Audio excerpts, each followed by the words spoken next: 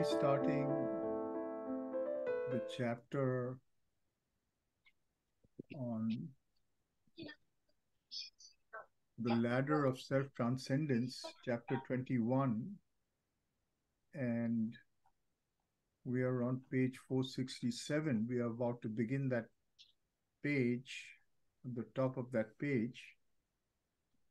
So, for those who are coming in recently or for the first time, we've got to this chapter after a sequence of chapters in which Sri Aurobindo has been dealing with the problem of the passive and the active Brahman.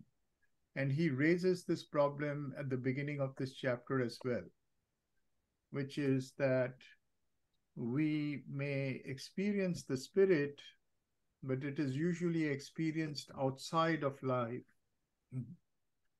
And if we enter back in life, it is usually a separative ignorance in which we find ourselves. And we can bridge this to a certain extent, but not fully. And so here he raises this problem again, and he raises it, he has already actually, touched on this earlier, the ladder of self-transcendence. And it relates to the fact that at the level of the human, there are ranges of consciousness, and these ranges are not sufficient for us to be able to experience this overcoming of the divide between passive and active Brahman. And in a sense, if we accepted our condition to be final, that is what we would have had to admit. But Sri Aurobindo's entire work starts from the foundation that it is possible for us to create new rungs in what he calls the ladder of self-transcendence. In other words, that whatever has been normalized in us through nature can be added to, modified. So there is a question of carrying on, as it were, what nature has undertaken through power of consciousness, even at the individual level. So to do this, and we've touched on the fact that biographically, Sri Aurobindo encounters this in his own life. He starts off with the nirvanic experience, which is really an experience of the passive Brahman. And yet, he is made to act in the world because when he has this experience, he's in the middle of the nationalist phase of his life. And it is as if something else is acting through him. He opens himself to this action. And it is only later, when he's in the jail, that he starts experiencing other forms of this spiritual reality. Firstly, something which is universal, like an active Brahman, an active Shakti that has become the world. And then something which is immanent and is present at the center of every individual. But he's experiencing all these things separately. And even if he experiences them together, it is as if that totality has a certain kind of hierarchy to it. Something is privileged over other forms of experience. You may take any one of these and privilege it and include the others, but these others are secondary to one of these statuses of the spirit. So this problem, actually, it's interesting. I've just conducted or completed a workshop on the Isha Upanishad.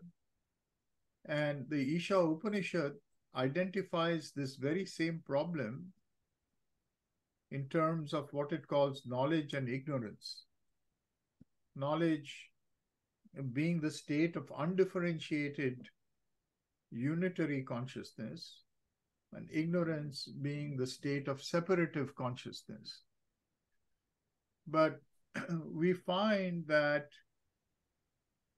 the Isha Upanishad holds out what is the goal of overcoming this problem. As they say, it is to know the two in one, or know the two as one. Know knowledge and ignorance as one.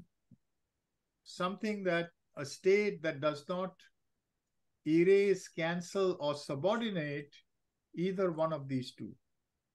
So then if one is to do that, how does one do that, and what makes it possible?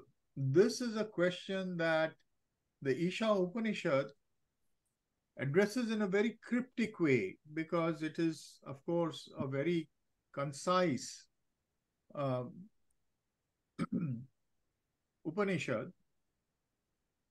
And the only pointer we may find in it is that it calls to the power of the solar Godhead.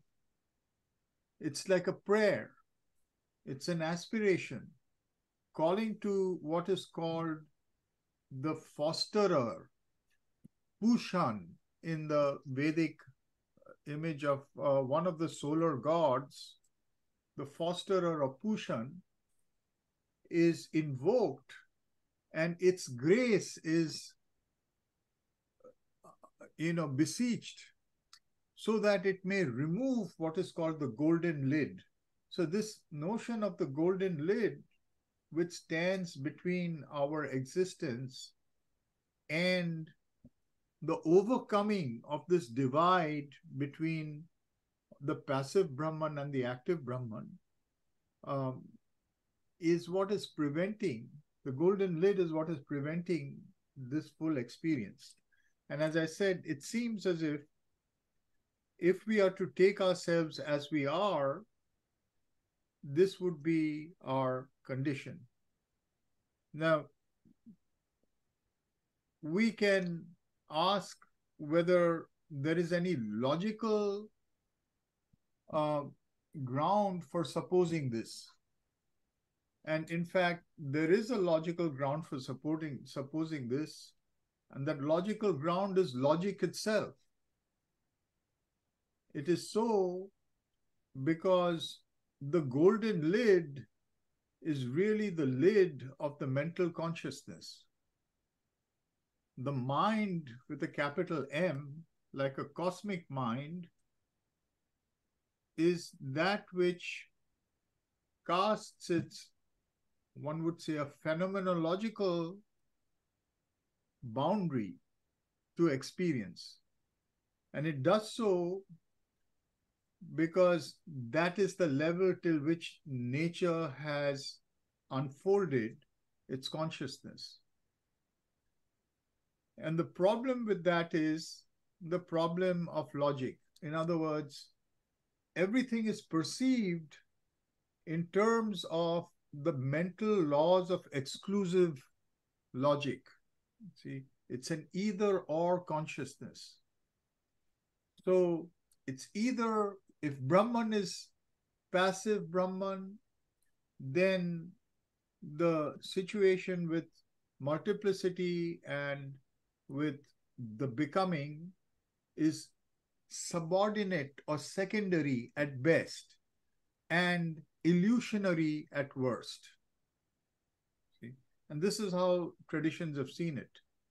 However, if you take the notion of Shakti, that is that there is a power of Brahman active in and as the universe, then we find that that becomes the primary aspect of the Brahman, of God, of being. And the other aspects, for example, the transcendent outside or the individual immanent, become either absent or secondary and subordinate. See, that's why today we have so many philosophies of becoming, which is good because it's a turn towards the affirmation of our existence on earth. But still, most of them are couched in exclusionary terms themselves. There is a becoming, but the being is either subordinated or subtracted. See? So Sri Aurobindo is asking the question as to whether it is possible to overcome this condition. And looking back at something like the Isha Upanishad, one would say if it is to be overcome, it can be overcome only by a power which is beyond the golden lid, as it is called in the Isha Upanishad. Now, Sri Aurobindo does not refer to the golden lid in this work, but the way in which he approaches it is to talk about the different forms of relation that we find between the conscious being and its world, which is in the Sankhya image known as Purusha and Prakriti. This is a kind of a extension of the Sankhya idea applied to the Vedantic or Upanishadic knowledge of the Taittiriya Upanishad, that there are rungs of this ladder of consciousness, and at every rung there is a conscious being and its relations with the world in which it finds itself, or which in a way it has created. So that is what Sri Aurobindo is discussing at this point. He has started off by talking about this problem, and then he has begun speaking about the lowest rung, which is matter, as a certain kind of relationship between conscious being and its world. So that's where we find ourselves. Let me see here.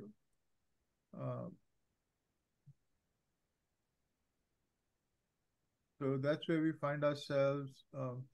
In page 466, he begins by talking about this relationship of the material consciousness or the physical consciousness, which in the Taittiriya Upanishad is called Annamaya Sharira, the body of matter, or literally speaking, the body of food. The body of food. It's a very interesting characterization of the physical existence, because the physical existence is upheld by physical consumption.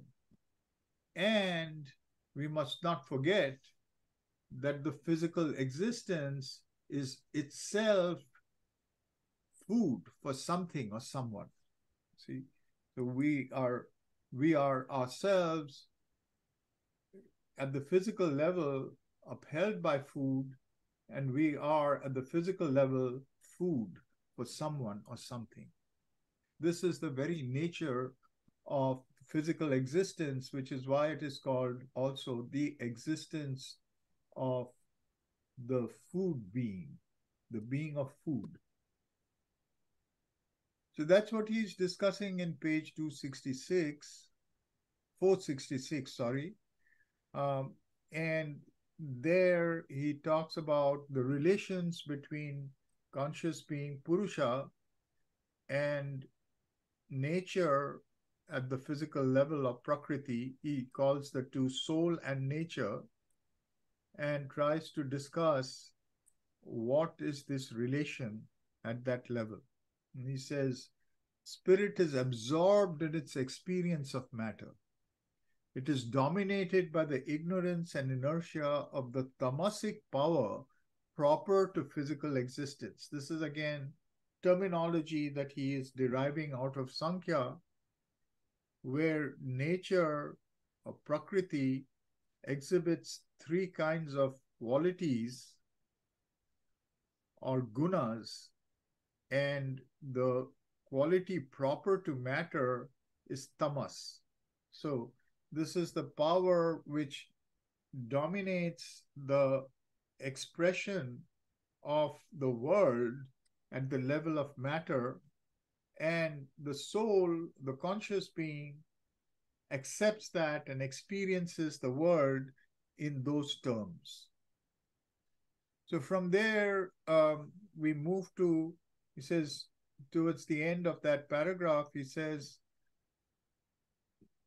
spirit itself in matter is limited and divided in its self-relation and its powers by the limitations and divisions of this matter-governed and life-driven mind. This materialized soul lives bound to the physical body and its narrow superficial external consciousness, and it takes normally the experiences of its physical organs, its senses, its matter-bound life and mind, with at most some limited spiritual glimpses, as the whole truth of existence. So this is the experience of the physical being or the physical soul. So page 467 is where we will start from that point on. Man is a spirit, but a spirit that lives as a mental being in physical nature.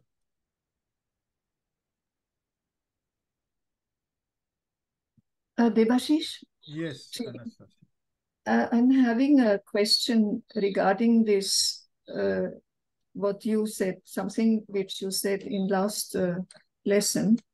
And I'm seeking a clarification on this. And if I may just try to recapitulate to see whether I got this straight. It's regarding the, you said that in last lesson that Sri Aurobindo makes a distinction between Jivatman and Antaratman. And the way I understood it is that the Jiva is our idea of self, and that is in time. Our self, the idea of ourselves as a human being and as a creature, and that is in time. And behind that is the Jivatman, which is timeless.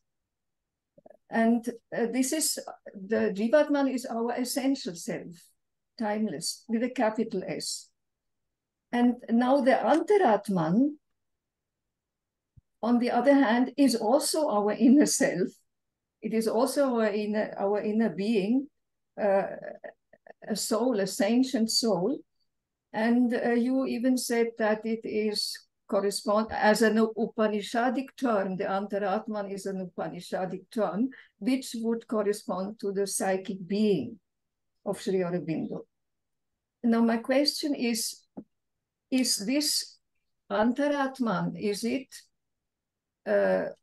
timeless, also timeless, with a capital S, or is it in time? And because it seems to be an inner self of all beings. And that is my question. Where exactly is this distinction that Sri Aurobindo makes between Jivatman and Antaratman? Yeah, that's a good question. I don't recollect where he makes the distinction, but also I would like to qualify a little bit what you said. So the term Jiva, sometimes in Sri Aurobindo's letters, he will say Jiva is the same as Jivatman. But this is, of course, sometimes. And these are semantics. So if we think about all the various uses of the term Jiva in Indian literature, spiritual literature, jiva is sometimes used as equivalent to the individual prakriti. Jiva, you use the word creature, and that indeed is like the way in which it is used in a number of places. So, as creature, jiva is the individual prakriti. But Sri Aurobindo also uses the term jiva sometimes to be equal to jivatman. So this is a distinction. It's not the same as the normal use or sometimes use of the word jiva as creature. So if jiva, so let's put jiva aside because it will complicate the issue. So jivatman, yes, jivatman, Sri Aurobindo is very clear that jivatman is outside of time and space. It's prior to manifestation, as it were. So it's the self with a capital S that is universal but individualized. And how are we to understand that? We have to understand that as, we have used this term, and this term occurs in Western philosophy as well, complicated and perplicated. In other words, the one soul can perceive itself, it's a multiple self-concentration of the divine on itself. It can perceive itself as the totality of its own possibilities in a certain way, through a certain perspective, as it were. But it doesn't, it includes everything, but it's a certain perspective. So this perspective gives birth to a sequence of qualia, the qualities by which it manifests itself. It doesn't mean that these qualities exclude any qualities, but they foreground certain qualities in a certain sequence. So this would be something like the blueprint of what enters into time and space from life to life. That would be the Jivatman.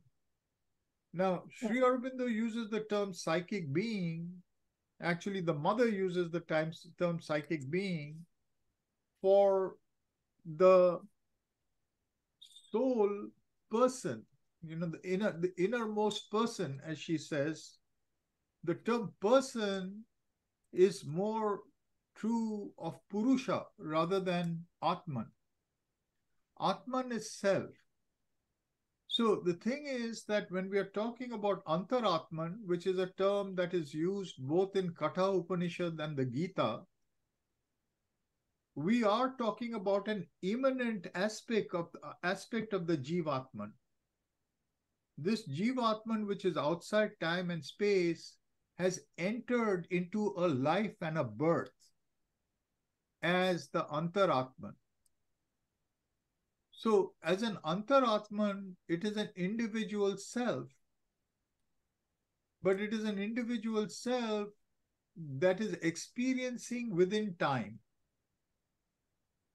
I would say, therefore, that it is the self of the psychic being. Psychic being is a term that is used for a Purusha, a person within us, the true person within us. This true person, this idea of the psychic being is given to us by Mother and Sri Aurobindo from her for a very specific reason. The reason it is given is that is the image which can mold our nature into itself. You see, that image through which we can be transformed in our nature into an individual, into a divine individual. Our image, which molds our image of ourselves into ourselves. Did you say that? into a divine, yeah. Into a And divine, mold In, our nature okay. into a divine image of ourselves. Yeah. So that particular person has a self. Purusha has a self. That self is Antaratma. Could one say, can we understand it also as a kind of a substratum, underlying substratum? Or Substratum, is that you could too? call it essence, or you could call it essence of self. You see, like, what is the self? This idea of the self. Idea of the self, I mean, it is a self. We use that idea because we have a self. So we may say the divine has a self. We use the term Paramatman. In Upanishads, they don't use the term Paramatman, they use the term Atman. And Atman in the Upanishads stands for the transcendent self, the universal self, and the individual self. It's the self. So, but both Jivatman and Antaratman are actually an essence of self, right? yes, but Antaratman has entered into time experience. Okay. Has entered in, so it is in time, it is not timeless. It is timeless in time. In timeless, yeah, I yeah. got, yeah, I see. Okay. Yeah. That was what I was looking for, right? Right. I So understand. it is, you may say, that the conjunction between that which is timeless and that which is in time. So when we talk about temporal eternity, you see this, when we talk about the psychic being experiences a temporal eternity. In other words, the psychic being, this is again, we were talking about the Isha Upanishad. This is something very principal to the Isha Upanishad, that there are two kinds of eternity. One is the fact that we are like a river, inexhaustible river that goes from life to life without end, in a becoming that is timeless. It's time, beginningless and endless.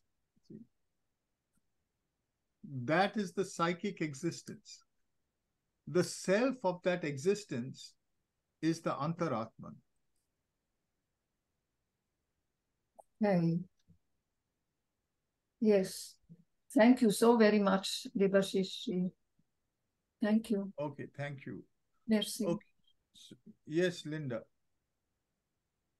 I just had a real quick question. A few minutes ago, you were making a distinction between the Purusha and the self with capital. Can you just say a tiny little bit more about that? What's the difference? Yeah, Purusha is person, and person has quality to it. Self has no quality. Self, when it assumes quality, becomes Purusha. This is the way the Aitareya Upanishad begins. It begins by saying, it's sort of in a way biblical, because it says, self brooded upon the ocean of qualities and drew out from there person. You see? So self, if you think about self, if you ask yourself, what is self? You come to an essence, something which is essential, something without instrumentation, just the knowledge of yourself. And that self becomes more and more essential till it becomes the universal self and the transcendental self. So self in its essence is without quality. The quality that pertains to your own existence is the quality of yourself as a person.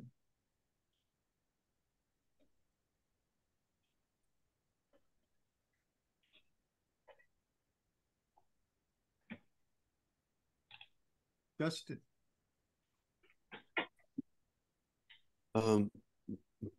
Devashish, you said that there are two kinds of eternity in the Isha Upanishad. One is the river that goes on and on from life to life without end. Yeah. Is the other the endless? What is the other kind of eternity that you were speaking of, please? The other eternity is that which is never entering into the manifestation, that the Isha Upanishad calls the non-birth. The non-birth, that which is never born. And that's the Antaratman? No. Oh. That in the case of the individual, that is the Jivatman. Okay.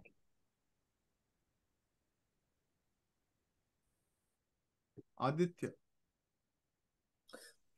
Actually, my question is kind of related to what we just mentioned. So Jivatman is never, I thought Jivatman and Antaratman are both present in us. And Antaratman is the evolving being trying to express the Jivatman which is within us. Is that correct? Yes, it's correct. Yes, it is correct. Antaratman is the individual self that is within the manifestation and trying to express the Jivatman, and it does so by assuming the Purusha into itself, and that Purusha has got qualities to it. And so that Purusha is what Sri Aurobindo and the mother are calling psychic being. Antaratman is the self of the psychic being, at least as I understand it. I haven't actually come across this specific distinction that I'm trying to make in the writings of Sri Aurobindo and the mother. It would be interesting to see what they say if any of you find it, but that's how I extrapolate their work to talk about Antaratman. Just one follow-up question. So is the Antaratman tied to the mental being in individual? Is it like one Antaratman per, is it like that, or? Yeah, the Antaratman is unique to every individual, but not the mental being. It's behind the psychic being. Okay. Mental being will be, the Manomaya Purusha, Manomaya Atman, etc. You see, that in fact, that mental being is what is usually called Purusha in Sankhya. Because Sankhya uses the mental phenomenological apparatus to define Prakriti, and hence Purusha becomes the outside of that.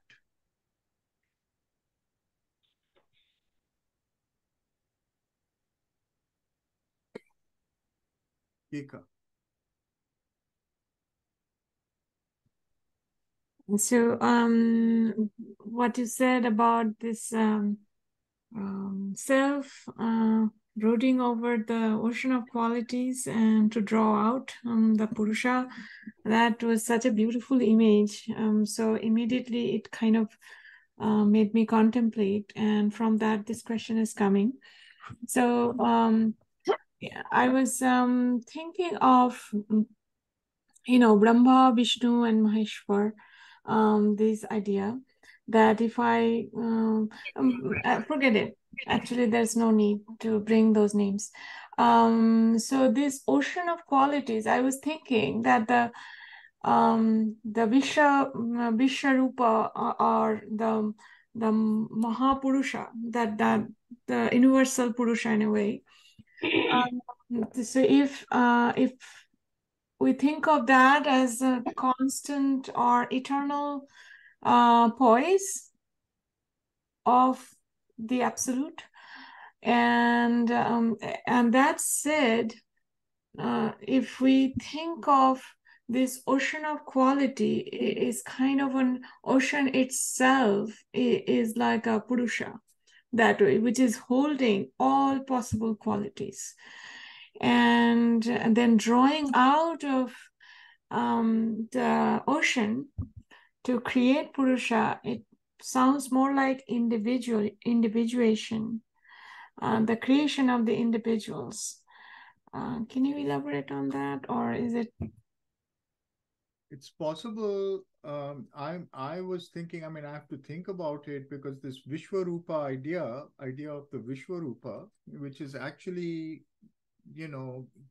given as the union of the Supreme Purusha and the Supreme Prakriti, right? It is Purushottama and Paraprakriti in union. So this ocean is, I was always thinking about it as the Paraprakriti. See? And Atman is really like a mirror, you see, by which Paraprakriti is turned into a certain kind of a Purusha. So this Purusha, when we are talking about the ocean of qualities, whatever we express in cosmic qualities is only a part of that. See? So that there are many qualities that we can't even name. We don't have the ability to name. So we can say that this is where the notion of real idea comes in for Sri Aurobindo, that the cosmos is a real idea that has extracted a Purusha, a cosmic Purusha, out of this transcendental Paraprakriti. So you could say, as you said, that this is a infinite Purusha, a Vishwarupa Purusha, but you would have to say that it is as much a infinite Prakriti as an infinite Purusha. And the Atman that is being talked about here, because the Atman in this Upanishad, Aitiriya Upanishad, it is a creation myth. So it is really creating the cosmos. And so it is drawing out of that the qualities with which the cosmos is seeded. And hence it is creating, one may say, the cosmic Purusha out of the transcendental Purusha Prakriti, ocean.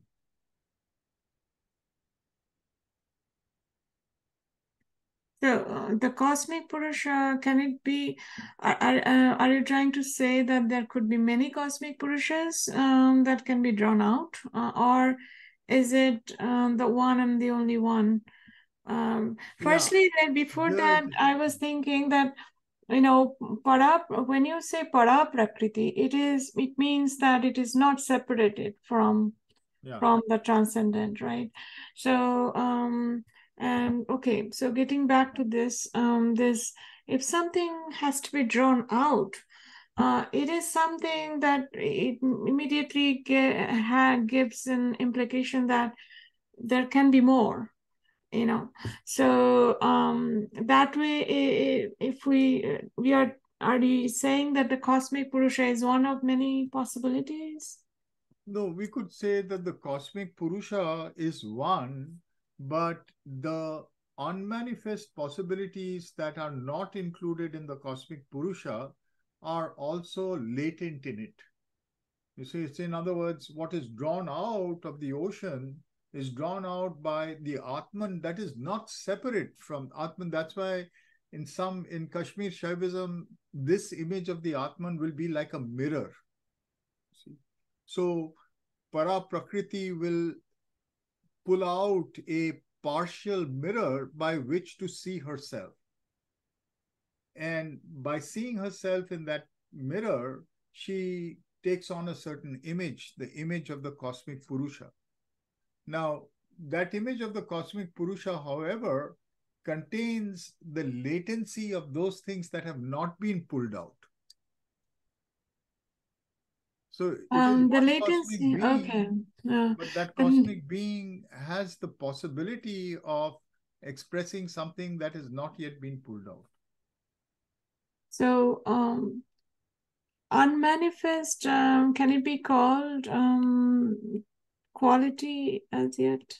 Or...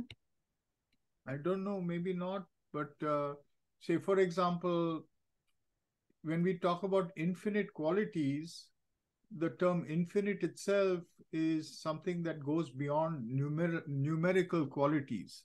So the possibility of more qualities, a radically infinite number of qualities that we cannot call qualities at this point, see, but that possibility is contained in that idea.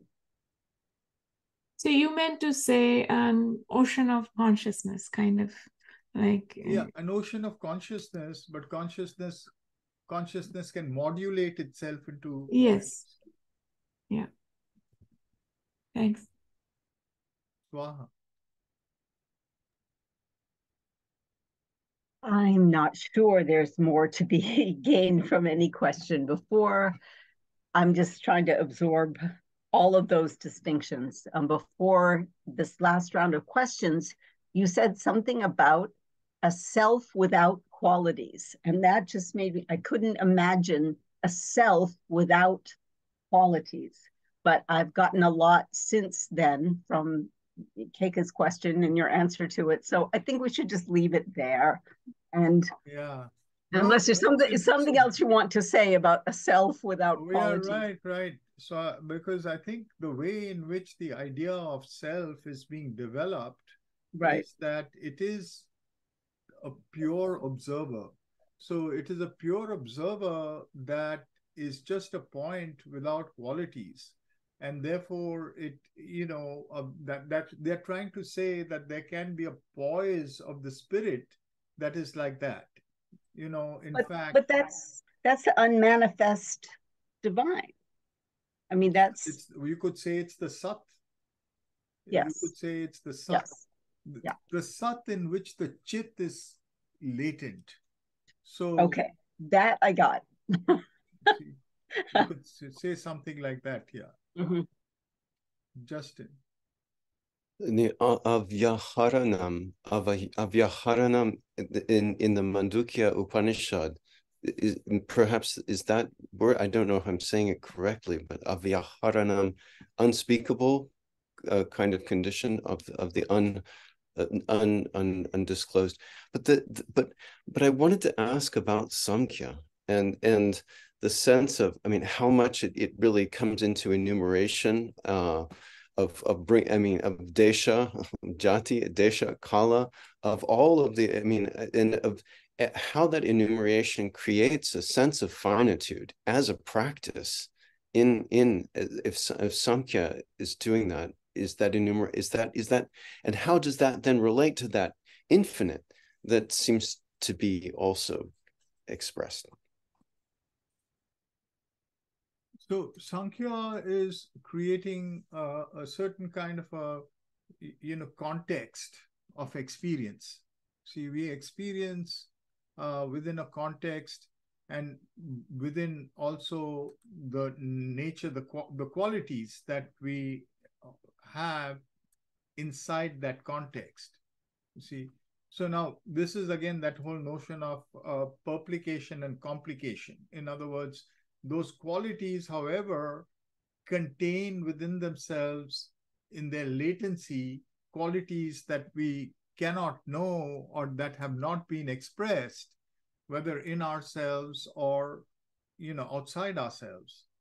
So when we are talking about enumeration of these these aspects or elements of our nature, and talking about the qualities of these, we are still talking about something that is limited, but that can be held to have in its latency other things that we cannot talk about. So in Sankhya, the problem with the enumeration of Sankhya is that it's really a technology. It's a praxis.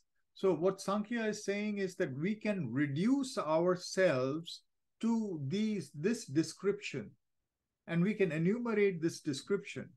And doing so, we can find an outside to that. See? But it is not trying to tell you that this description is an absolute description. It is just giving you a handle for praxis.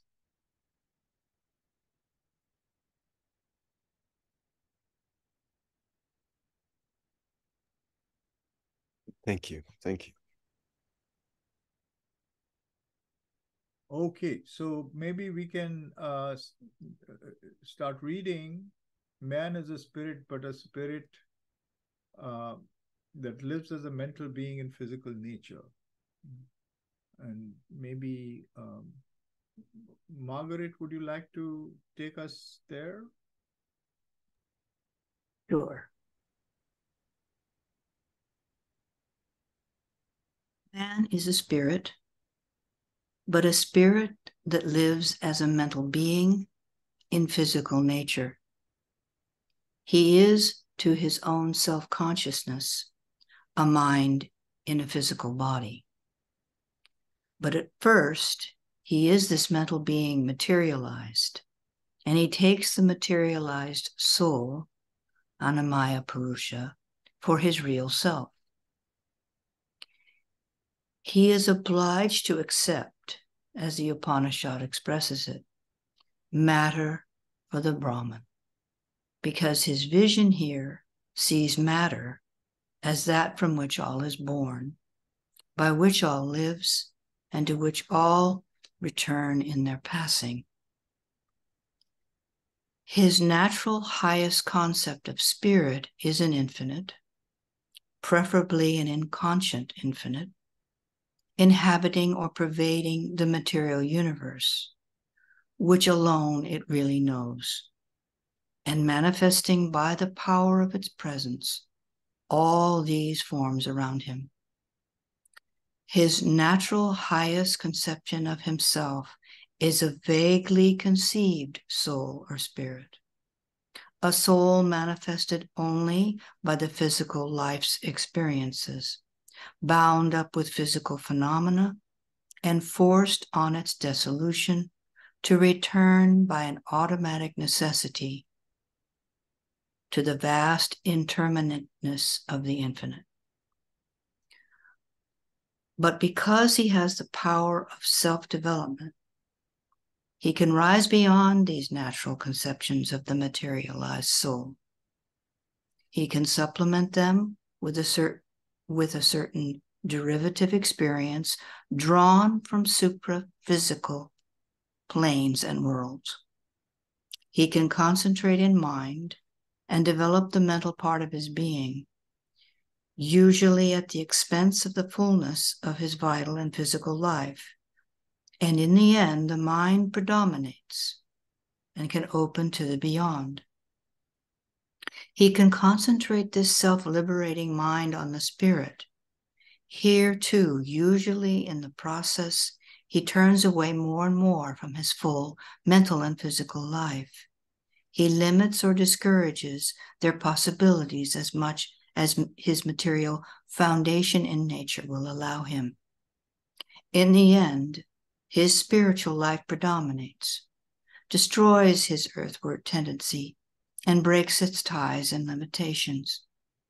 Spiritualized, he places his real existence beyond in other worlds, in the heavens of the vital or mental plane. He begins to regard life on earth as a painful or troublesome incident or passage in which he can never arrive at any full enjoyment of his inner ideal self, his spiritual essence. Moreover, his highest conception of the self or spirit is apt to be more or less quietistic. For as we have seen, it is its static infinity alone that he can entirely experience, the still freedom of Purusha, unlimited by Prakriti, the soul standing back from nature. There may come indeed some divine dynamic manifestation in him, but it cannot rise entirely above the heavy limitations of physical nature.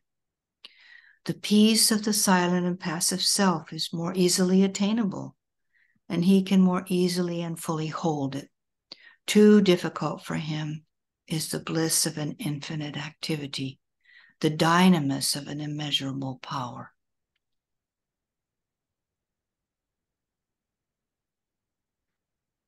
So the first and most interesting thing, I think, is how he starts this by calling the human being, man, as a spirit that lives as a mental being in physical nature.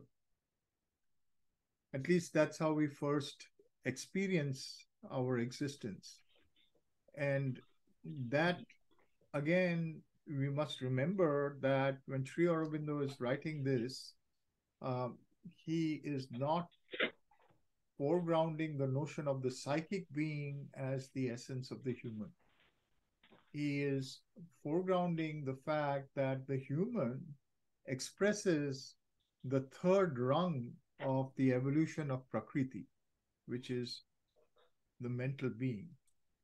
So just as we were saying that there is a certain kind of cosmic, over-determination of all of nature by mind with a capital M,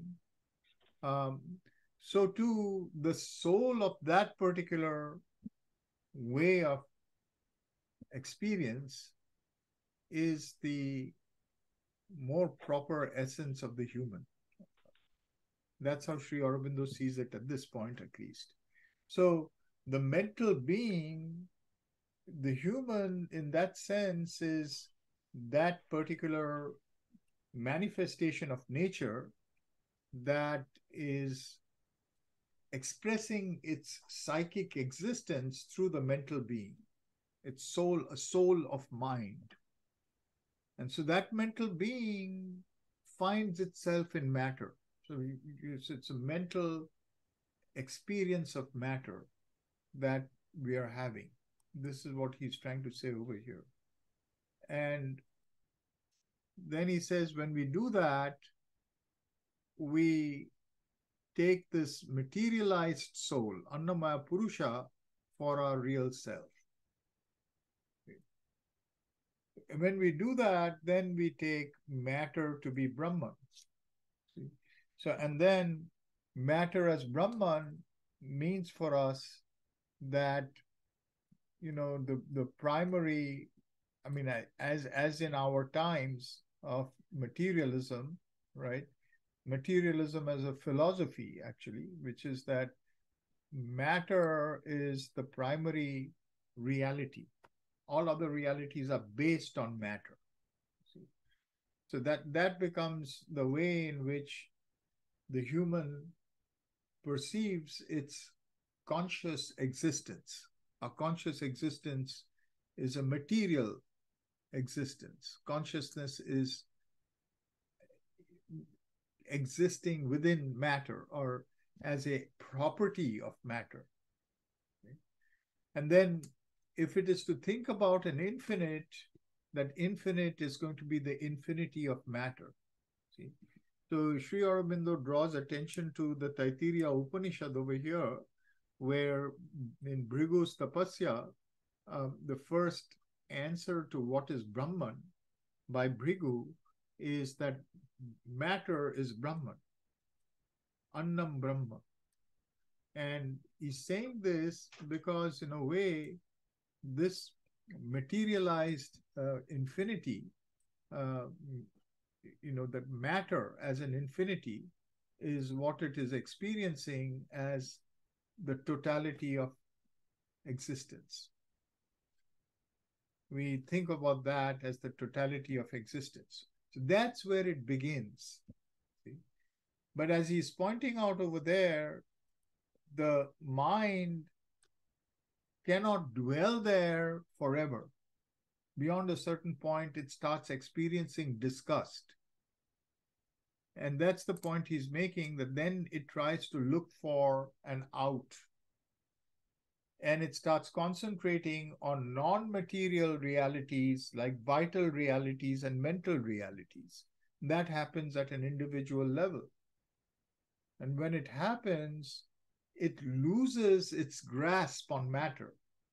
This again is a consequence of that, logical exclusionary property of mind.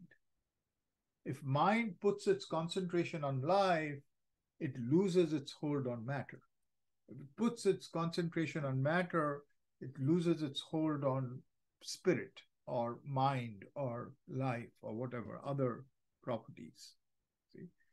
So this is how he's saying that we experience our existence first to be a materialized existence, and then try to look out and lose our hold on matter, but gain something outside it.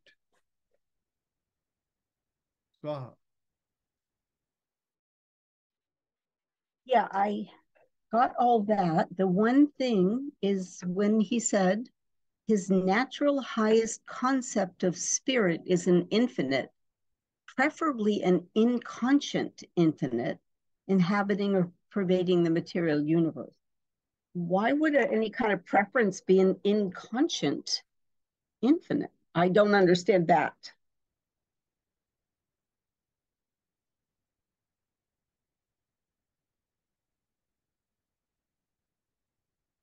I can't hear you. You're muted. Oh, sorry. Ashish. Yeah. I was saying, if the consciousness assumes that matter is the primary reality, then it looks for the infinity of matter as its idea of an infinite spirit. And because matter is inconscient, Okay. it experiences that as the infinity of spirit, as an inconscient infinite. Because I would want whatever was pervading to be conscious myself. Of course. So that's the point he's making, is that that's our first beginning, when the mental being experiences itself as totally encased in matter, and matter to be the primary reality. Now, it, as he says, it can't take that forever. So at a certain point, it starts wanting out of it. Once it has built its own imprisonment in matter, it starts thinking, how can I get out of this? And it does that by various forms of alienation, whereby it, tries to get rid of its hold of matter, and puts its focus on other forms of consciousness. Ultimately, an outside. So, this is the story, in a way, of most spiritual systems, where there is a certain kind of a assumption of a imprisonment, a hold of either material existence or a matter life mind compound, and a sense that that is an imprisonment. After a certain point, we have to go out, considering a spirit that is not yet manifest to be that which will give us the truth of our existence. I felt that almost from birth, so I understand that whole thing very well.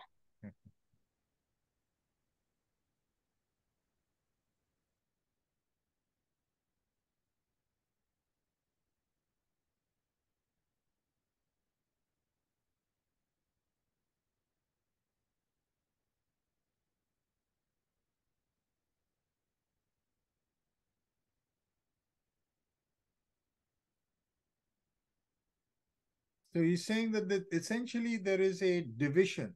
So either he's stuck in understanding matter as the truth of existence, or because he says, because he has the power of self-development, he can rise beyond these natural conceptions of the materialized soul.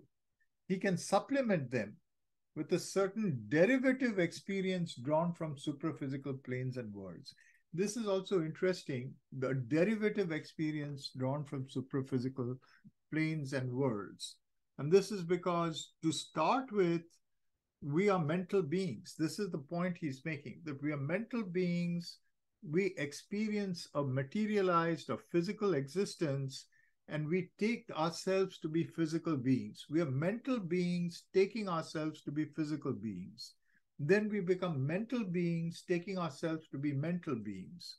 But we are doing so with experience from certain other planes. And these supraphysical planes give us an idea of something beyond us, but it becomes an imaginary idea. It's derivative.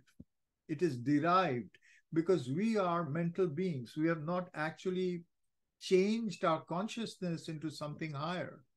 We are taking into the mind that which we are holding ourselves to be. So we are creating images, whether of the supraphysical realms or of a materialized existence. Those supraphysical derivative images then are brought into our materialized existence, and that of it which cannot, be materialized becomes the ground for some kind of an escape.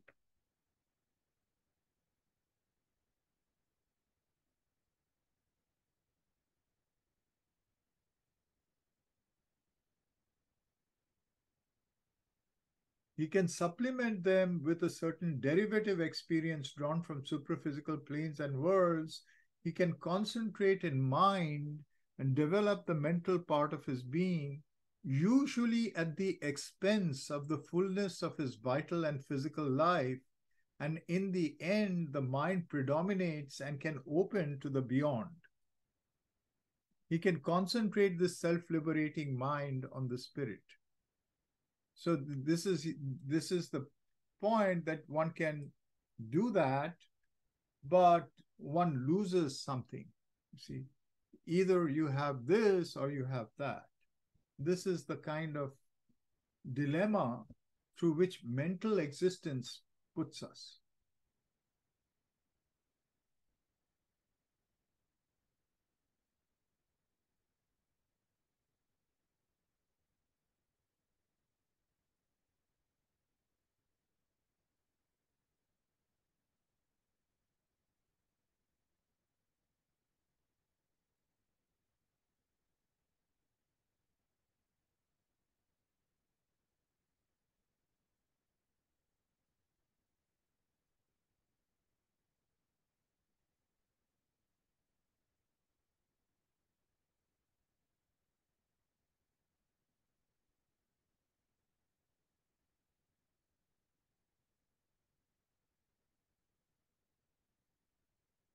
So let's read on. He's saying, of course, that this is not, the condition of holding the mind in material existence to be the primary reality is not necessarily the only way in which we can take ourselves.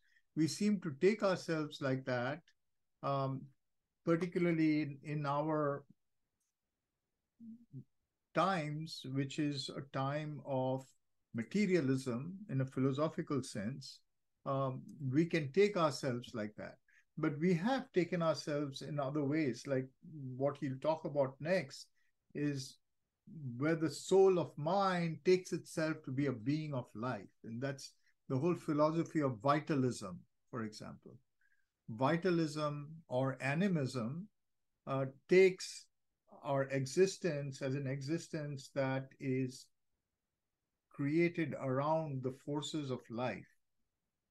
So maybe we can move to read that. And Linda, would you like to read that paragraph? Yeah, sure.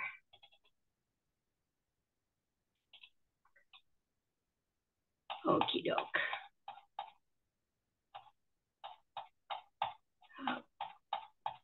Okay, but the spirit can be poised. Is that where we are? Yes.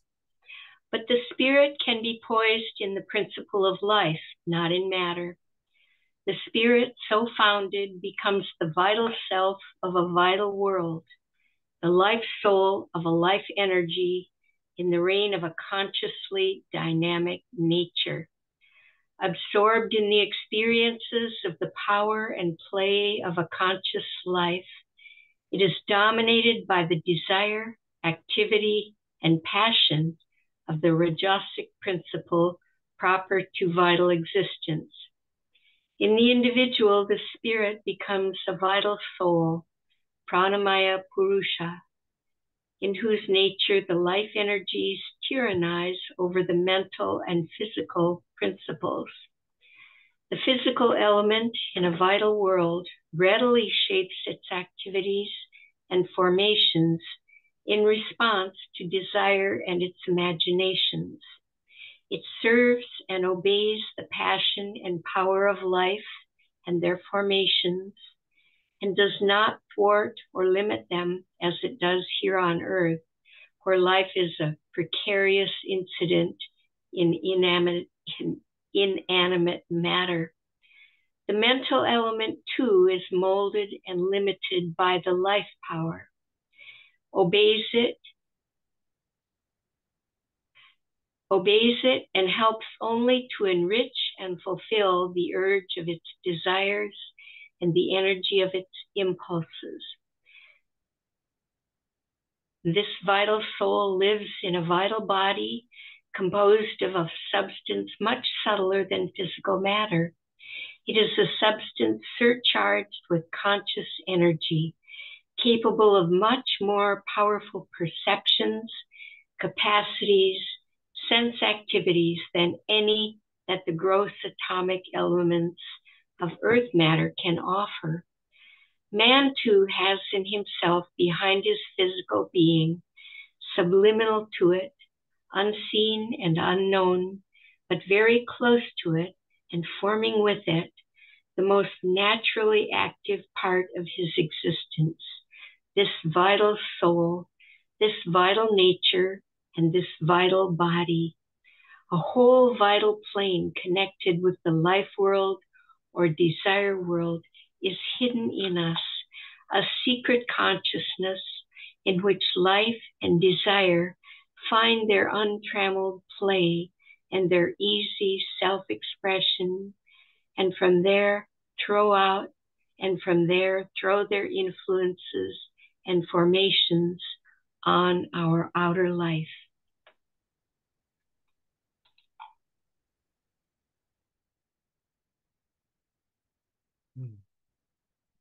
So in a way, this is a continuation of what he's saying about the physical existence, but translated now to a center, which is that of the life world, the world of life, or of the vital energies of the world, of the cosmos, taken to be primary, so to say.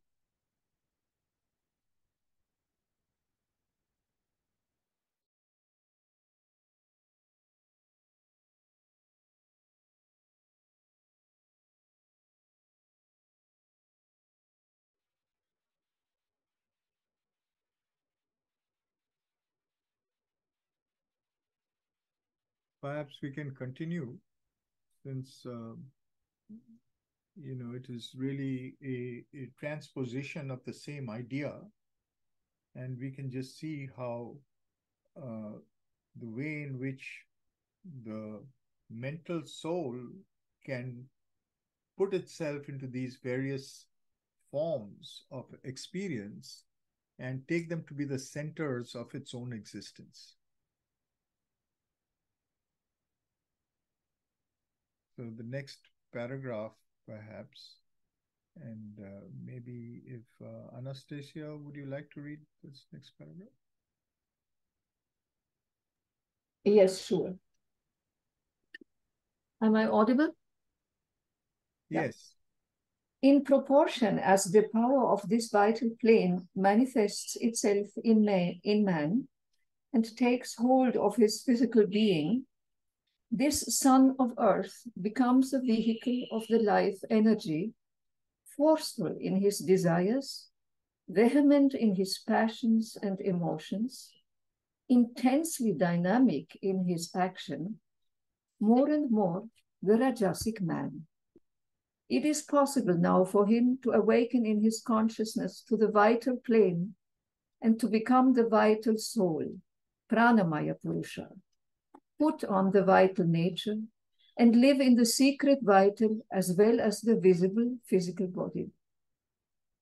If he achieves this change with some fullness or one-pointedness, Usually it is under great and salutary limitations or attended by saving complexities, and without rising beyond these things, without climbing to a supravital height from which they can be used, purified, uplifted, he becomes the lower type of Asura or Titan, a Rakshasa in nature, a soul of sheer power and life energy, magnified or racked by a force of unlimited desire and passion, hunted and driven by an active capacity and colossal Rajasic ego, but in possession of far greater and more various powers than those of the physical man in the ordinary, more inert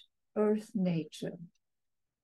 Even if he develops mind greatly on the vital plane and uses its dynamic energy for self-control as well as for self-satisfaction, it will still be with an Asuric energism, tapasya, although of a higher type, and directed to a more governed satisfaction of the Rajasic ego.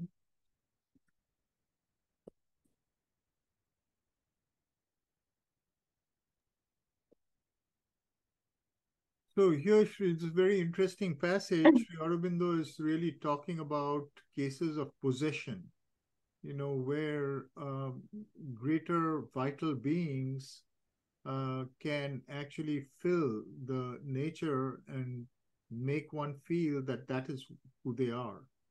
So it is, as he says, the normal condition of the human, this mental being makes a collusion with the physical and to some extent with the vital. So the vital and physical are parts of its own compound existence.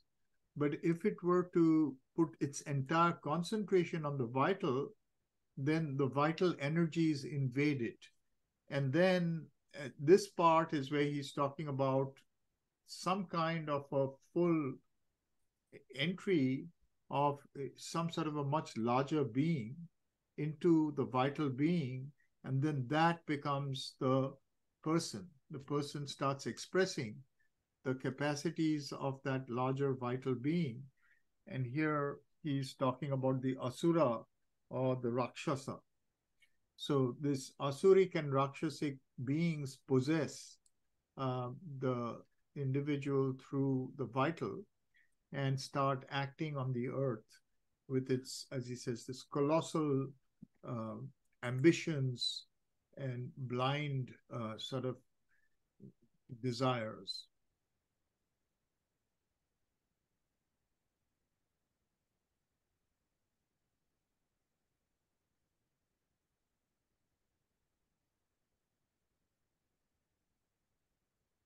And he also gives this notion of the Asuric tapasya. See, so the mind can also develop itself, but with this vital expansion as the center. So the mind serves it. The body also serves it. That becomes the primary power. And if the mind serves it, then the mind develops its own concentration and serves this kind of Asuric being with its own type of tapasya. Those are the kinds that one hears of in Puranic stories, etc., where you actually find that they even develop very high level of yogic tapasya because they can control the forces and turn them to their own desires. It reminds us of Hitler here. And many others like that, who essentially called into themselves forces that were much bigger than the normal human. Just a question in this context. Is there a difference between the kind of obeying the falsehood versus concentrating on the life force. I mean, vital being. So what Sri Aurobindo is saying over here is that if the mental being takes that particular form of consciousness to be the center of its existence, if it takes matter, for example, then mind starts acting in matter, taking a materialized mind to be its limit condition. But if it pulls itself out of that and focuses on the life energies as its primary container, primary medium of existence, then what it does is that it starts dwelling on these vital energies and their natural expansion. See, their natural way of expression and expansion. And in that state, the limitations of the body start becoming hazy. See, and the vital energies normally are these more universal, large, and colossal energies. They become magnified in the being. And through that magnification, it is the self, as it were, that draws to itself some magnified vital being. See? Now, this could happen in another way if there was not that exclusive concentration on the vital and its powers by the mind. You see, so here he's taking each one of them separately as a certain kind of existence that we identify with. If we are identifying with the vital at the cost of the physical and the mental, it's the mind that's doing it, but it's doing it at the cost of the mental and the physical, then it experiences the vital as the natural condition of its physical existence. And therefore, it is going to draw into it the larger beings of the vital world. So you are saying that it will be more prone to falsehood. But I'm just trying to differentiate between the vital predominance and the falsehood. Two are two separate things, right? Yeah, it would seem so. But as he's saying, the Rajasic ego. So if we spiritualize our vital existence, right, the natural condition, if we go into this sort of vital existence with our ego, we vitalize our ego as well. But on the other hand, if we go into this condition and try to spiritualize the ego, then we may have another kind of vital existence. And that's what he's going to discuss in the next paragraph. The natural condition is normally not to spiritualize the ego, but just to take the vital to be one's ego. That's where one draws these asuric beings into oneself, because it's the magnification of the ego that occurs.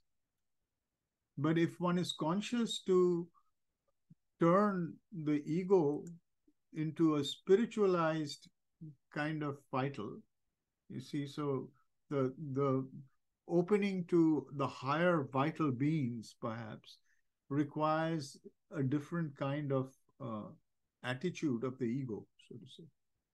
I mean, I was also thinking of like certain characters which when Mother Sri Aurobindo were in their bodies, they tried to work on those, and where, say, suppose their vital is very,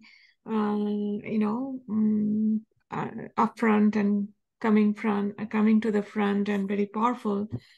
I mean, even if that person is not as conscious, but I'm saying like, I don't exactly know what I'm, yeah. Yeah, no, that's possible. I mean, all these things can be worked on, but he's just taking a hypothetical case where somebody is plunging into the vital as the foundational experience and bringing those energies into one's ego as the natural condition of one's existence. This is one case that he's taking up. Sunki. The question the Keka asked right now, I think my recent reading of Life Divine, I remember Sri Aurobindo said the outer vital is naturally drawn to the egocentric kind of egocentric thing. So it kind of natural consequence is gonna be egoic and rajasic and rajasic at the end. And as I remember, Sri Aurobindo said the only way to avoid that is going into the inner vital. Yeah. Inner vital, and then inner vital is still in the realm of ignorance, mixed realm of ignorance and knowledge, but still that's the only way with which we can go in to our soul. And that's I think that's my understanding of Sri Aurobindo. And here my confusion is like inner vital is kind of a terminology confusion in the Sri Aurobindo's terms. Inner vital, vital being, vital soul, and vital body. So when Sri Aurobindo said vital being, I thought is that Purusha? And the inner vital being, is that Purusha too? So the vital soul, the vital being, vital body, vital nature, and inner and outer of those. Yeah. so when he yeah. uses the term inner vital, that is also part of the Prakriti, not the Purusha. The inner vital and the outer vital are both parts of Prakriti, not Purusha. Now, Sri Aurobindo also, to confuse you even further, Sri Aurobindo also uses the term true vital. Yes. The true vital is the vital Purusha that is in contact with the universal vital. So there is a universal vital Purusha. So that true vital I was talking about, actually, I was just thinking that, there is another counterpart, which is that true vital that you just described. Yeah. Which is also a possibility. Of course, it will not be called ego, but I'm just saying the ego could go into that direction also. Exactly. If the ego sort of relinquishes itself to the vital Purusha and comes into contact with the true vital, which is really, one may say, the cosmic vital Purusha. In the Vedic image, Varuna. Varuna is a god of the cosmic vital. So if we say that there is a certain kind of an experience of that, and there is a merging of the individual vital Purusha with that, then that is the spiritual possibility of the vital. I mean, it could be like a vibhuti of Varuna or something. Could be. Could be. So perhaps in the next paragraph, he's going to move in that direction, the spiritualized vital existence. Yes, Linda. Quick question. I thought that the inner vital and the true vital were the same. Haven't I seen that before? No. Oh my goodness. Because the inner vital, just like Sunki was saying, is a mixed thing. The inner vital is also driven by different types of vital forces. But yes, one has to first go into the inner vital to observe it, because it has a greater interiority and it connects with the vital Purusha and the true vital. You see, that can be transformed. While the outer vital doesn't have the interiority to be transformed.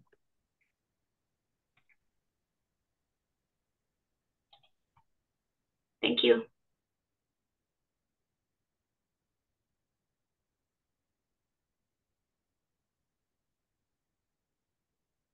So I think since we are at this point and we are close to the end, it'll be good also to read the next paragraph at least.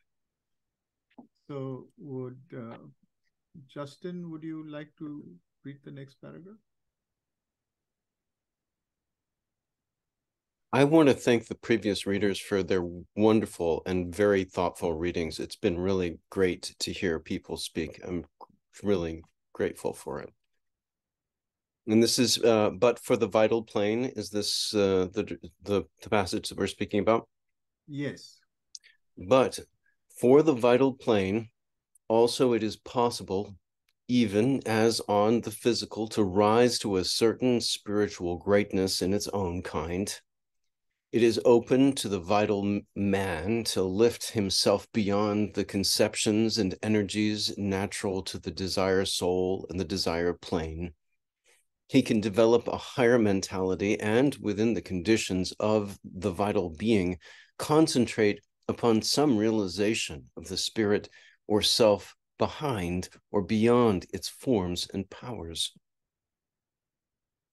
In this spiritual realization, there would be a less strong necessity of quietism, for there would be a greater possibility of an active effectuation of the bliss and power of the eternal, mightier and more self-satisfied powers, a richer flowering of the dynamic infinite.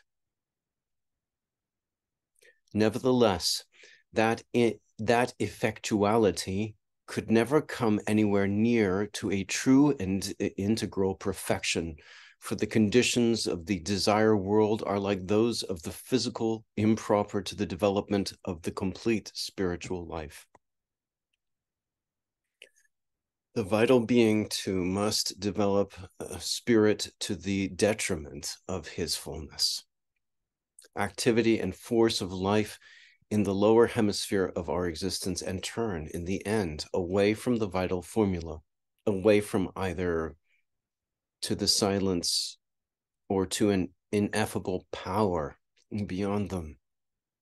If he does not withdraw from life, he must remain enchained by life, limited by his self-fulfillment, by the downward pull of the desire world and its dominant rajasic principle. On the vital plane also, in its own right alone, a perfect perfection is impossible. The soul that attains only so far would have to return to the physical life for a greater experience, a higher self-development, a more direct ascent to the spirit.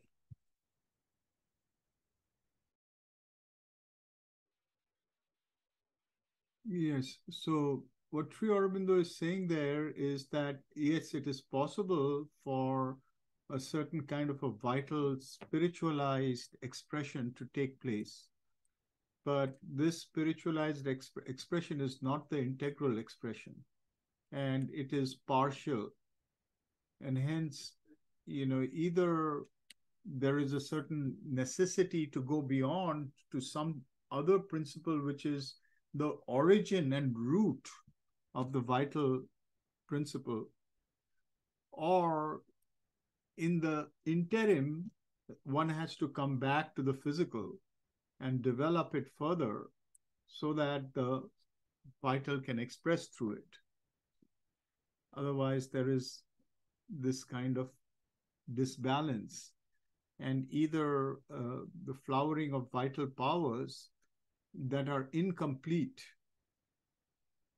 or a certain kind of a fall to existence that is incapable of expressing the vital energies. Janita.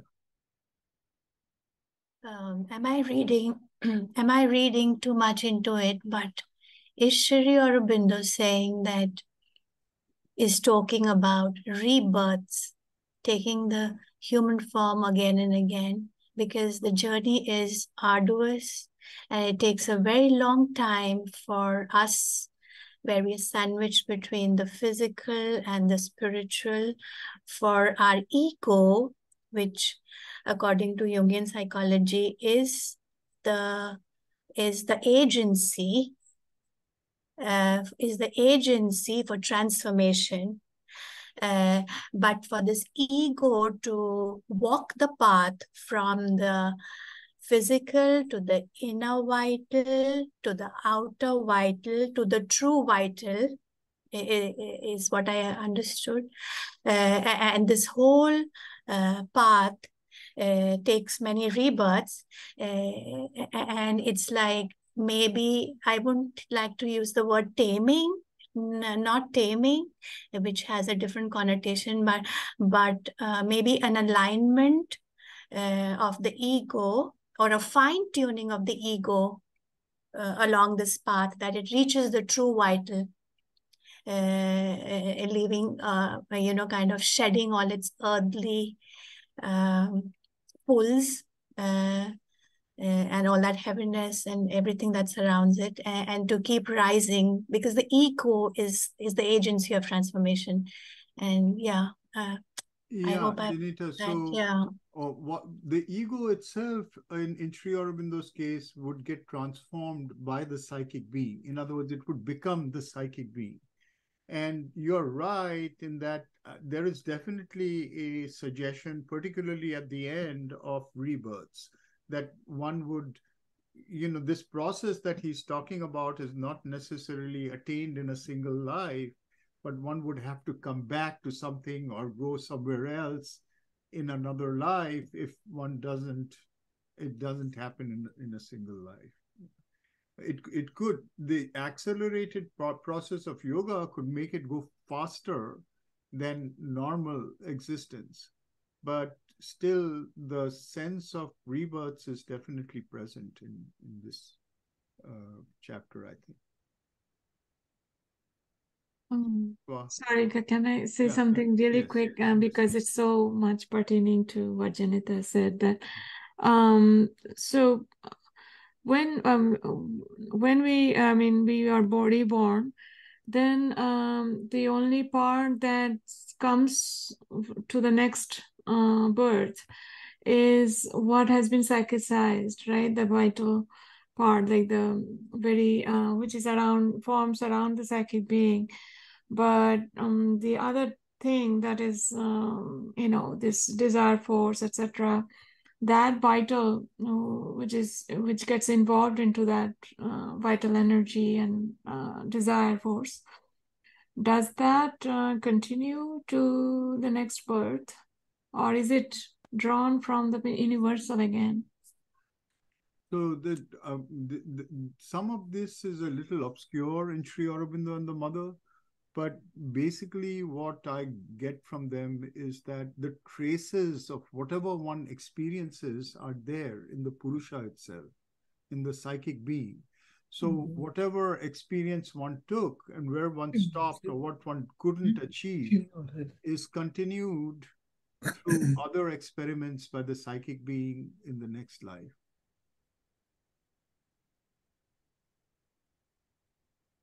So that stamp or whatever that some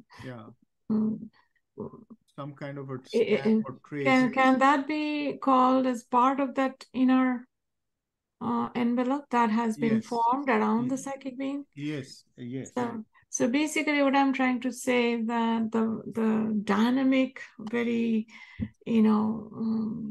what should I say? Like very involved into this desire force, the vital energy of the universe, etc. That part, is it the same as that stamp part that is kind of an inner envelope of the psychic being? No, what it is that the psychic being keeps a record of what it has experienced. See, therefore, if a certain type of experience has been completed, and the psychic has got control over it, then that becomes part of that envelope that you're talking about. But if it hasn't, in other words, whatever it has experienced needs completion in some other way, it keeps the traces by which it continues that kind of work. So that it... but it takes the vital again out of the universal vital. And on that, it applies that wisdom that it has gathered. Right? That's right. Wow.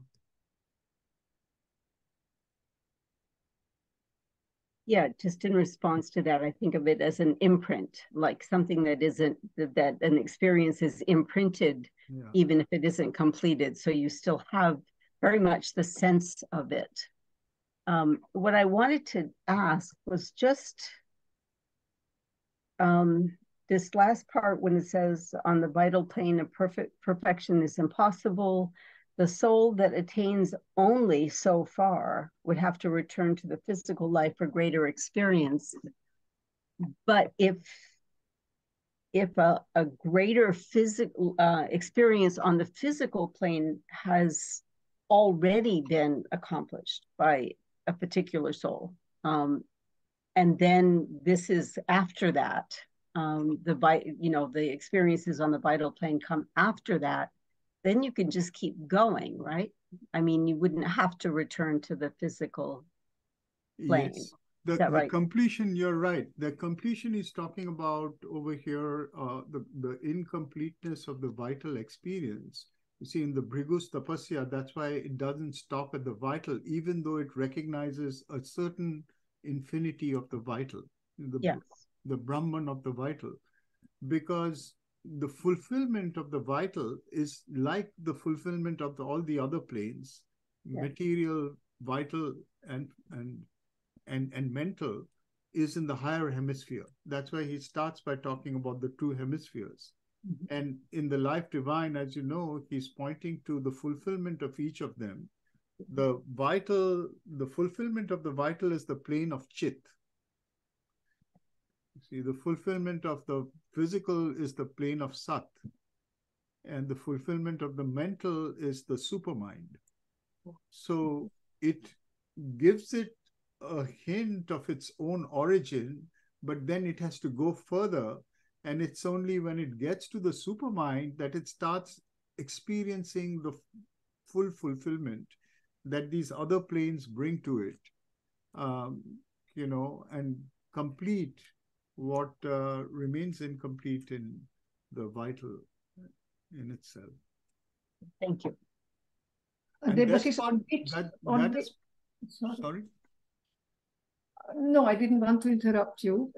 I just wanted to ask whether because you said ego would become the psychic being, on which plane would that be? On the supramental? No, not just the supramental. Even in the normal ignorance, the ego, which is really a shadow, in Sri Aurobindo's view, the ego is a shadow cast by the psychic being. Okay. So the difference between the ego and the psychic being in Sri Aurobindo's terminology is that the psychic being and the ego are both individual and unique, but the ego doesn't have the property of knowing its unity with others. It's always exclusive to itself. The sense of separation continues in our experience. While to psychic being, there is uniqueness, but the knowledge of the same everywhere. See? So in this terminology, at least, the psychic being is the truth of the ego. And the ego is therefore replaced by the psychic being. Aha. It is the truth of the ego. Yes. Could we go as even further to say that that it would eventually erase the desire soul? Yes, because the desire soul is really coming, is the action of the ego to take for oneself as against others. Right. So because it would eliminate this aspect of the soul and free it. Yeah, there would be an enjoyment in freedom, you see. Not an enjoyment that comes from the knowledge of one's not having something that others have. Right. Yeah, wonderful. Thank you.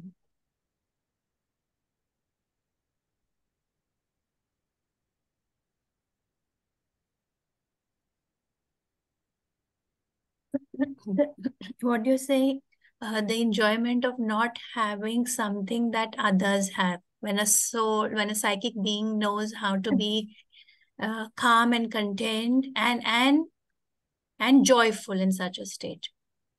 Yeah, in the sense that one enjoys, when I said what I meant by not enjoying what others have, meaning that making a comparison and saying that my enjoyment comes from, you know, we look around and see others as separate from ourselves and as having things that I don't have, that breeds competition in me to have those things. You see, that kind of enjoyment is replaced by the enjoyment of pure enjoyment of knowing of, I mean, that kind of enjoyment. The psychic being enjoys existence primarily just by existing. To exist itself is joyful, and to accept the things of life as enjoyment is natural, but not accepting, grabbing at things because others have it and I don't have it. That's what I meant. That's the difference between the enjoyment of the ego and the enjoyment of the psychic being in terms of this state of separation.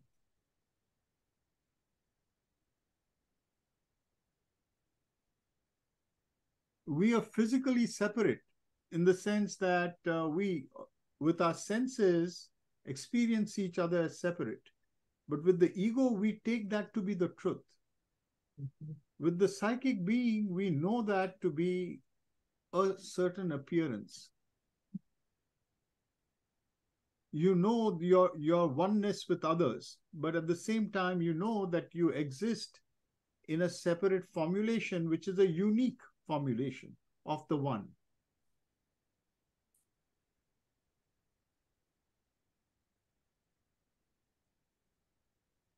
Do you think, and I, you know, if Justin wants to kick in, that's also because Justin is also a Jungian,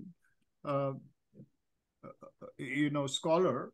Would you say that Jung's notion of the self would encompass that kind of an idea, as with, you know, yes, compare it with the notion of the ego?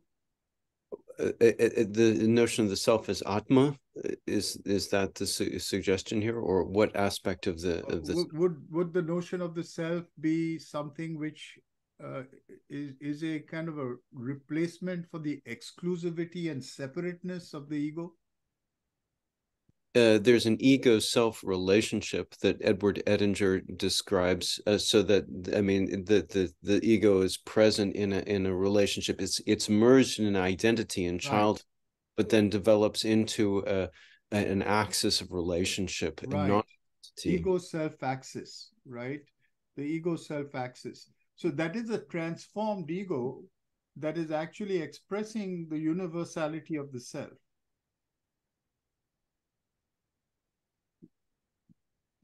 It's obscure, but maybe something like that. Yeah. It's left the primary identification. It's left some yogic relationship to the self, and has entered into its own seerness. Right. By having the ego self access, there's the seer as manifest. Yeah, that's nice. I think it's worth thinking, because I think there's a different terminology being used by Jung, but there are ways by which we can look at the systems, you know, in comparison. That's right. From what I understand, the ego self axis by Edinger clearly defines that initially the ego and the self are together. That's the first stage, but that's an unconscious stage. Right. That unconscious. And then there's the separation of the ego and the self, right? When you come into adulthood. And that's a very important stage to become an individual, right? To know your ego and to be able to think consciously as the first. And then finally it is the ego and the self, the interdependence, the universality, the oneness, but that's a conscious oneness, very different from the oneness which was there in the initial stage of unconsciousness. So to arrive at it through awareness and consciousness is the last step. Right. Yeah. But isn't it surrender that's sort of the mechanism that takes you there? Yeah, for the psychic being, it is definitely one of its primary characteristic is surrender. And I'm not sure about the, ego self-access or how exactly Jung works it out. But I think we don't need to see identity, but there are compatibilities. Yeah. Just a very quick clarification question to Justin, please. When you said the seer is manifest, you meant the seer as the witness. Is that right? Is that correct? Muted, Justin. The drishi, the seer, the drashtir, the one who sees. Yes, I think there's a witnessing presence that's in that seer, that is manifest through the separation of that false identification at the beginning of the process, the projective identification.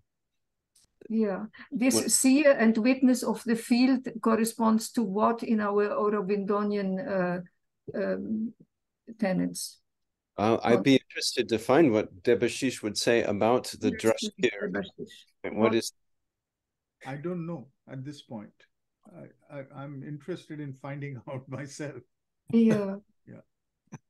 It's interesting because, Jung has drawn heavily on Gnostic sources, and a lot of this has got Gnostic background, mystical and Gnostic background to it. And so it is interesting to see exactly what he has drawn on, what is the background of his understanding of these things.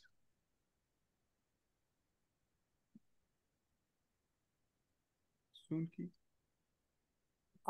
This is my question. I read some books about psychology and including Jung, and that one is So the one I remember is the author said that in Jung, it's impossible to think of consciousness without ego. But in Indian yoga in yoga philosophy, consciousness, the higher, all consciousness, including the higher and highest consciousness, that those all range of consciousness, especially higher consciousness, is possible without ego. So the author said that's the very big difference between the Jungian and the Indian and also Aurobidian psychology. Is my understanding correct?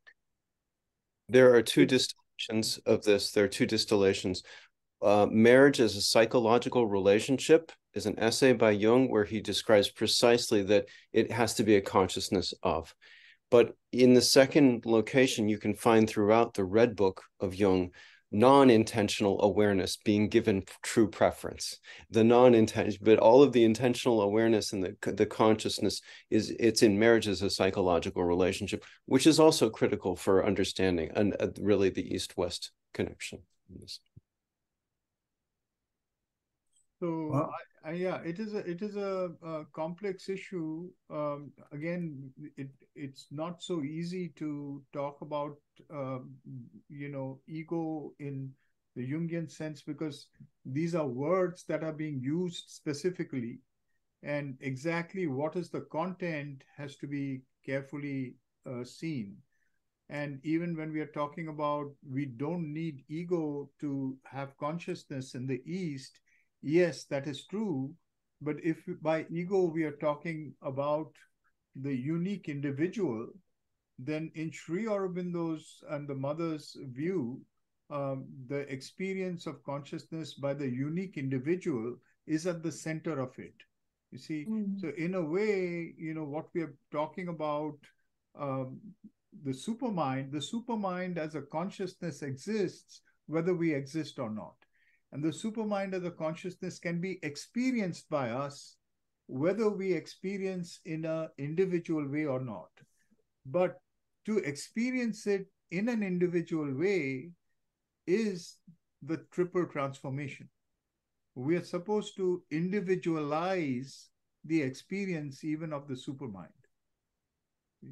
So there is a place, very important place. That's why the psychic being is at the very center of Sri Aurobindo and the mother's teaching. There's a place where the mother says very clearly that it is the psychic that becomes supramentalized. So it is a unique individual experience of these planes of consciousness. They can be had without the individual experience, but that's not what the yoga of Sri Aurobindo is about. Just a quick line that it's also depends on the terminology I mean, generally a little bit of reading Western, philosophy and psychology. It seems that in the West, the usage of the term ego goes quite far. I mean, it's not necessarily bound to what we call ego in our yogic terms. I mean, in Indian yogic terms. You have to look at exactly what is the content, because I think these are subtle concepts and they have fuzzy boundaries. And that's how we have to understand it.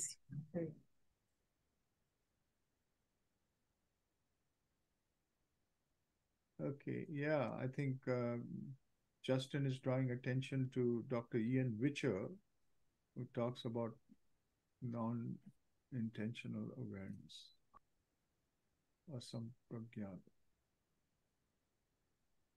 Okay, I think that's good for today. Let's resume next week. It's good to see all of you. So good to see everyone. Nice to be back together. Thank you so much. And as they say, we had a wow finish.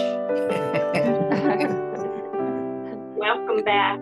Yes. Welcome back, Thank everyone. you so much. Been looking forward to this. Yeah. Bye-bye. Thank you, everyone. Bye. Bye, everyone. Thank you, everyone. Thank you.